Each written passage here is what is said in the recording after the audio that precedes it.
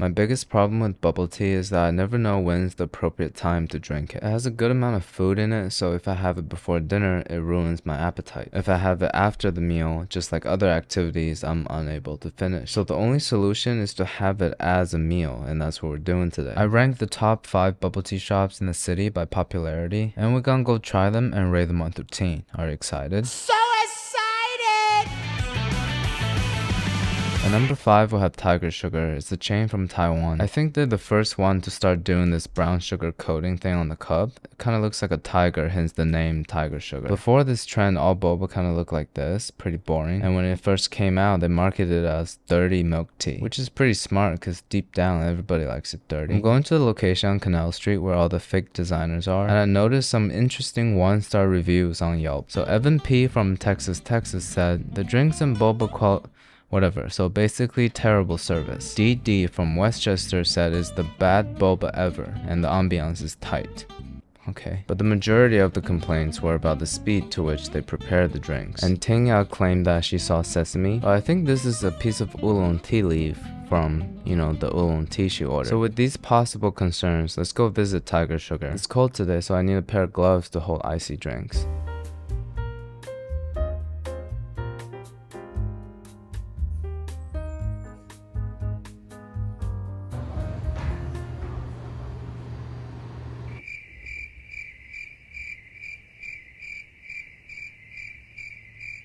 Seems like there's nobody here, so I'll just order from this kiosk. One of the new flavors that just came out is this brown sugar milk with jumbo boba. When the balls are this big, I have to order. I never customize my order, not only because I have register anxiety, but I also don't feel like a main character. If I pay and leave my number, it'll text me when it's ready. But I turn around for a brief second without seeing anybody. My drink just magically appeared out of nowhere. Nice job, team. The syrup on the side is pretty standard, and it seems like the jumbo bobas are on the bottom. I wonder if it'll be too big to suck. Never been a problem for me before. So there's like a 10-minute delay in the notification system. It's technically ready 10 minutes before you get the text. Maybe that's where the complaints are coming from. So the syrup and the liquid is all the same, but the jumbo boba are actually not boba. I think they're just very soft, spherically shaped coffee jelly. The texture is pretty soft, so it's easy to slurpity-slurp them up. Yeah! So no bad service. Actually, no service. Didn't take too long and no sesame. I personally prefer a chewy texture, so 7 out of 10. At number 4 we have the chain Milktea. This one's very highly reviewed. I was only able to find 2 1-star reviews. Caitlin from Philly told us that there's gonna be a mysterious price jump at the end, which in my opinion is the scariest jump scare. It can even scare PewDiePie. Also, why is Caitlin an elite? Can I become an elite? No. And Connie complained that the milk is watered down. Maybe too much ice. This picture looks pretty bad. And the owner responded to Connie. She said that it's watered down because they use real fruits in their drinks. But I don't think there's supposed to be any fruits in Connie's milk tea. For some reason it says burger by day. Maybe bubble tea by night or something. This seems to be the most popular item. Milktea fresh taro milk. And immediately I'm attracted to these silicone toys. Are these for sale? Can I buy one of these? Like the model? No, I don't think so. Oh, okay. No worries. Anyways, the tower milk is $7.50, after tax $8.17. No mysterious price jump. Yeah. It's connected to this burger / chicken sandwich place, and it plays this YouTube video on repeat. And to test out the second complaint, I'm not gonna drink it right away, even though it looks really good. I'm gonna put the milk tea in my backpack, and it's gonna make it sweat, make it hotter, make it lose its breath, and we'll taste if it's watery.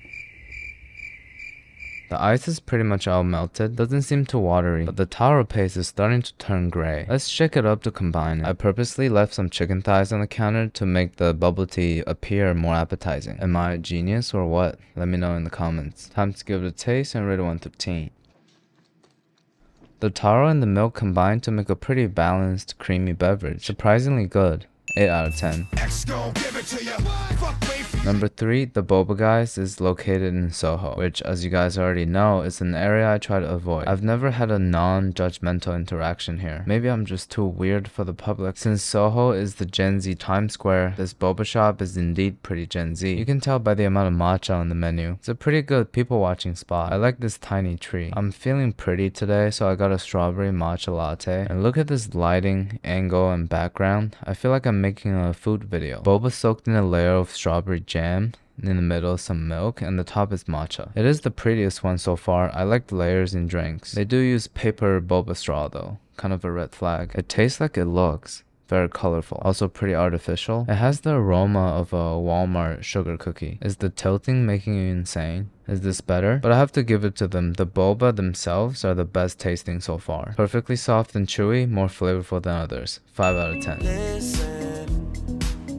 Here we have another chain from Taiwan claiming to be the #1 boba shop. I guess the Taiwanese sentiment towards boba is the same as New York to pizza. But this place is famous for their display of freshly made boba in this wok. It's gone viral so many times on TikTok, and I'll explain to you their process in a professional way. So they take the Fluffenberg, make it wet, beat it till it becomes dark. Then they take out the slim film, roll it flat, cutting it into semi-slim films. They put the semi-slim films on top of the ball handling machine, rub the ball handling machine purposelessly, and give it a little slap in the back to turn it on. Now the slim films will be handled into shubanka berries, which has the resemblance of a chickpea. Now when the balls are plentiful, they give it a final rub and dump the shubanka berries in a swirly curly slab. They put a hat on the swirly curly slab and then take it off. At this point, the shubanka berries have released their shub juice. They drain the shub juice by rubbing the shubanka berries against each other. Then the shubanka berries will be stored to the side. Then they'll heat up a copper vat and put some tainter dust into it. The tainter dust, when poked by a wooden spoon, will caramelize and become goose ooze. Now, as a final step, they'll pour the shubanka berries from earlier into the tainter dust and vigorously mix the shubanka berry and tainter dust with the glockenswoggle. And that, my friend, is the entire process of how you make brown sugar boba. I'm going to the location in Hudson Yards, and one of the top reviews said they refuse to serve tourists. I mean, I've only been to Hudson Yards twice in my life, so I'm definitely a tourist here. It's actually inside the mall. It took me forever to find it. You want medium or large? Medium. I'm a tourist. That's it? Yeah, that's it. So here's the infamous vat of boba, hot and fresh, covering the cup, and dumped a little bit back. A scoop of ice, some milk. Do they not do tea anymore? Oh, I also ordered some brown sugar boba soft serve. Finally, they put brown sugar on top and torch it to complete the drink with the caramelized flavor and microplastics. What I didn't expect is the boba being super hot. It's a nice contrast with the rest of the drink. I do wish there's some tea in it though. There's only milk, sugar, and a cheese foam. You know the drink is rich when the ice cream is acting as a palate cleanser. Overall, this definitely has great flavor and most satisfying so far, but we've just been having so much bubble tea today, I'm getting a little sick. So giving it a biased score of 7.5 out of 10.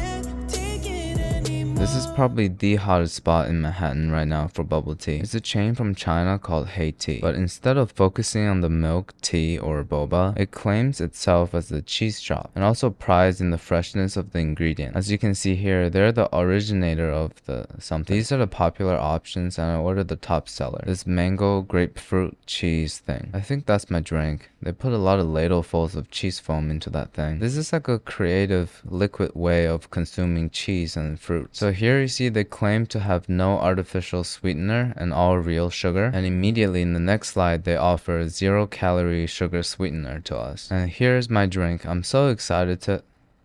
Daddy, chill. The inconsistency in this cup is making it very aesthetically pleasing. It's like fruit slushy, real fruits mixed with boba and cheese foam. So I took a sip off camera, and man, it literally made my day better. There's no ice in this drink. It's mango sorbet. This is some next level beverage experience. Easily 9.8 out of 10. That cup of coffee looks really good though. Considering the quality and the flavor, the price is actually really reasonable. Highly recommend. After all that money spent on water, let's go back and make some at home. It's surprisingly easy to make. We'll need obviously tapioca starch, cocoa powder, and the secret ingredient is Taiwanese black sugar. The molasses flavor is deeper and it's a little sweeter. But you know what other secret ingredient I'm using for this boba?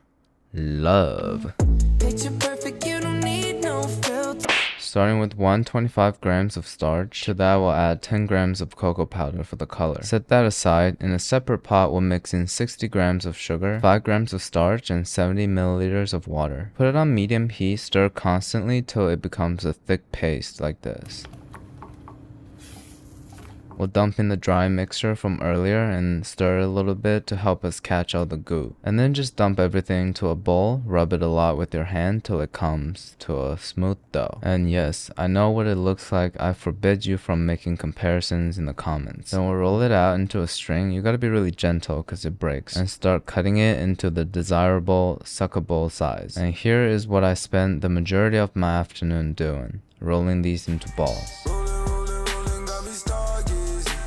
A final dust of starch and toss them around. I have prepared a pot of boiling water off camera. 20 minutes of simmering, we'll turn the heat off and put the lid on to steam for 30. Now we'll put it back in the pot and make a brown sugar syrup, which is just sugar and water. The healthier you are, the less sugar you put in, so.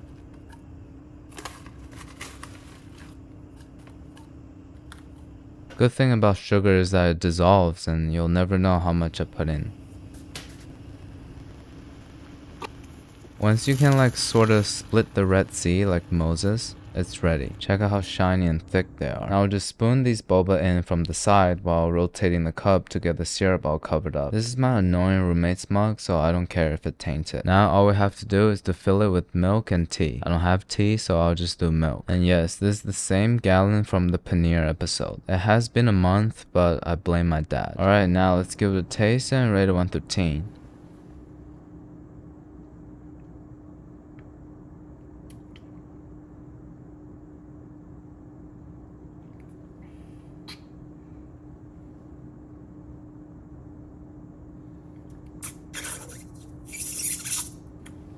Okay.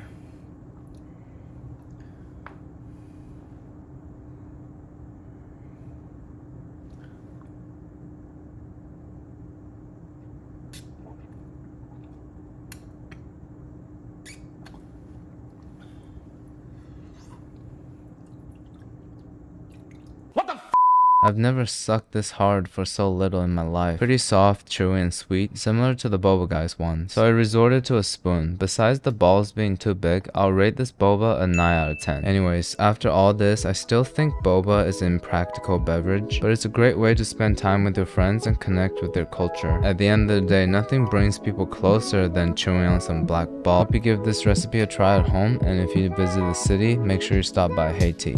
Alright, thank you.